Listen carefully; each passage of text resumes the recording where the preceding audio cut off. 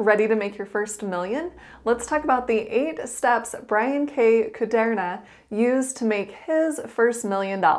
He's the author of Millennial Millionaire, the guide to becoming a millionaire by 30. I am Tiffany Thomas with WealthyTiffany.com, and I achieved financial freedom and became a millionaire myself. So if you're looking to do those things as well, hit that like button and hit the subscribe button, and we're going to dive right in. All right, here are the 8 steps a 20-something-year-old took to make his first million. The first step he took was to graduate college fast. He said even though he switched colleges, he was still able to graduate within his goal of 4 years with a Bachelor of Science in Finance and a minor in economics. By graduating college fast, he avoided accumulating more student loan debt. He makes a really good point. If you are taking out loans to go to college, the less time you are attending college, then the less you are taking out. And for me, I did the exact same thing. I graduated college fast. I did it in 3.5 years instead of the 4 years.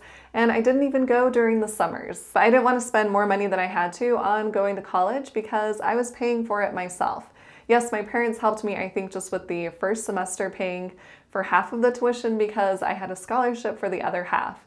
But I paid for the remaining amount of my college. By graduating a semester early, I was able to save more money. The second step that Bryan took to make his first million was to become an entrepreneur. Bryan says without an advanced degree, the most common way he's seen to generate a high early income is through sales and/or entrepreneurship. Only 3 days after graduating college, he jumped headlong into a position as a financial sales representative. The first 2 years were a real struggle. They were long hours and low income based 100% on commission. Coming from a family that relied on a steady paycheck, his parents couldn't understand why he was working crazy hours, studying for so many licenses, and then hardly getting by. But, and here's the key, he believed that his hard work would pay off, and it did. He started building his own practice right out of the gate. He made those sacrifices of working long hours in the beginning so that it would pay off later for him. The third step he took was to live at home. He says that a financial plan becomes feasible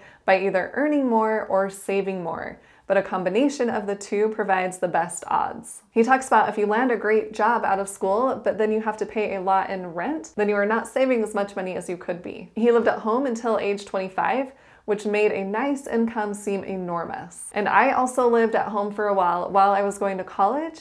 I was able to live at my parents' house, and it really did save me a lot of money. And I am so grateful to my parents for that. The fourth step he took was to save his money. For the first 6 months of his career, he did nothing but put money in the bank. It allowed him to zero out his credit cards every single month. One of his proudest achievements is never paying a penny of interest while collecting some nice rewards along the way. And Bryan and I are very similar in this regard. I have also never paid any interest on my credit cards, but I use them all the time. I put everything I possibly can on my credit cards, and then I pay them off before I have to pay any interest on them. He says by age 24, his income generated by financial advising began to surpass most of his peers. And from there, it snowballed almost month by month as he accumulated more clients and bigger accounts. He put those earnings into the same investments and financial planning strategies that he was teaching his clients, and he watched his wealth grow. He also added to his income by writing a book and doing speaking gigs. I have also done those same things, and I am currently working on my second book, so look forward to that when it comes out. And then he also decided to invest in some real estate, which I also invest in real estate. So we are very similar in lots of different ways. And he did that during his second half of his 20s. And then he was able to make his first million in his 29th year. So when you combine all of these things together, they can help you make $1 million. The fifth step that Bryan shares with us to him making his first $1 million was to get the 401k match from his employer. After his first year of employment, he was eligible for a 3% company match on his 401k contributions.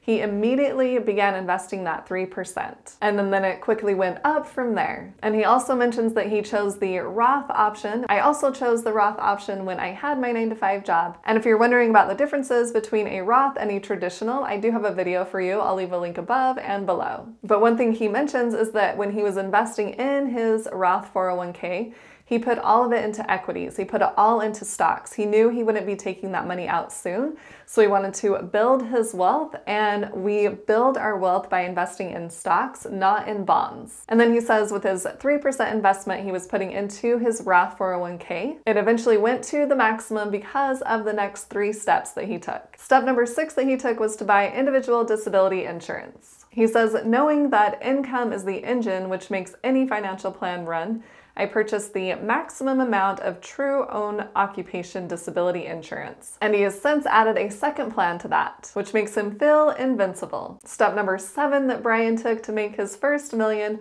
was to invest in real estate. And once again, we are similar in this aspect. He says with capital at his disposal and the leverage of a conventional mortgage, he bought his first property at age 25. I also bought my first property at age 25. He says such a large purchase was frightening, but like anything else in life, you adapt and continue moving forward. 2 more properties have since been added, which yield additional rental cash flow while paying off the mortgages. And I agree with Bryan on this one. Investing in real estate has made a huge difference in me being able to become a millionaire and become financially free. And I honestly wish I would have purchased more properties when I was younger. But since I didn't do that, I'm not staying stuck in the past wishing that I had, but I actually moved forward and I purchased more properties. And if you are curious about investing in real estate, I do have a video for you. I'll leave a link above and below in the description. And step number 8 that Bryan took to make his first million was to open a brokerage account. And I love that he talks about this one because a lot of people open a Roth IRA or a traditional IRA or even invest in their 401k, but I feel like the brokerage account is highly underrated. And since I have such strong feelings about this, I created a video about that. So if you want to learn more about having a brokerage account, then I will leave a link above and below. You can check it out later on. Bryan says once he had home ownership and his rainy day fund, he knew he needed to invest more of his money. So any extra money that he found quickly found his way into his brokerage account. And I myself am really glad that I have a brokerage account and that I was putting money into the brokerage account because that actually helped me purchase my 4th property. I took money out of my brokerage account to put toward the down payment for that property. And honestly, having a brokerage account gives you a flexibility that a retirement account doesn't give you. So I do like putting extra money into that brokerage account. And if you're wondering, oh, well, how do I know if I have extra money to invest? You want to make sure that you have a really good view on your full financial picture.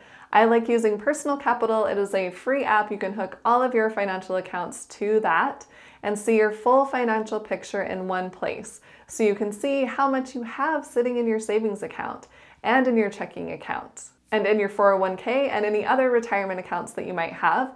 Plus, you can see all of your credit cards, you can see your income that's coming in and all of your expenses, everything that you are spending money on. And that way you can see, oh, I do have too much sitting in my savings account. It is way over my emergency fund amount. So I can put that money into a brokerage account.